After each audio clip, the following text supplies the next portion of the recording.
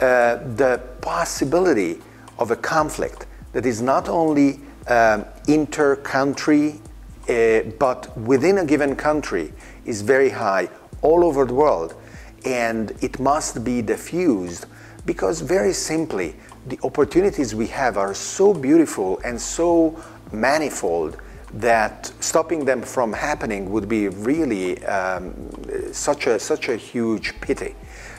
We are able to understand this, so it is only a question of being forward enough, being speaking truth to the power, and not being afraid of making the future happen. I am optimistic because there are even very large organizations that realize that this is necessary.